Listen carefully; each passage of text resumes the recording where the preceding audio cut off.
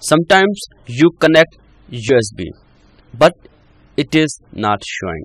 You think it's the problem with USB port and you check one by one, but even then your USB is not connected. Just like I have connected right now, but it is not showing. Now what to do? Basically it's the problem with USB driver.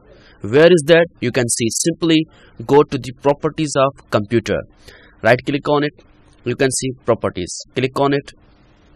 Okay, here you go, device manager, click on it. Okay, now scroll down, you can see universal serial bus controllers, and the last you can see USB mass storage device.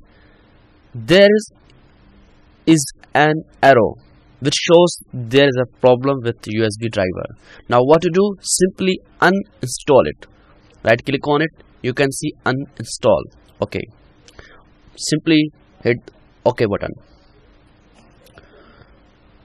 Okay, now see, it is removed from universal bus controllers.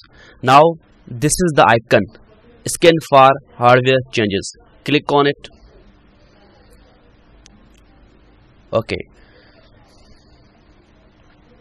let's see, your USB driver is installing. Have some patience. Okay, a little bit more. You can see it is installing. Just like you can see, installing device driver softwares. Wait a little.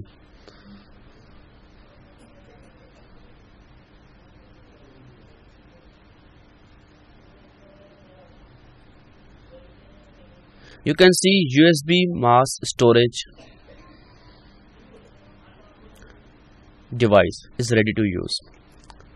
Now here you can also see the USB mass storage device. Now there isn't any arrow. It means your USB is connected. Now let's see, is it really connected? Go to the computer. Oh, here you go, it is connected. You can see the USB drive. Thank you so much. Share it with people, and yes, don't forget to subscribe.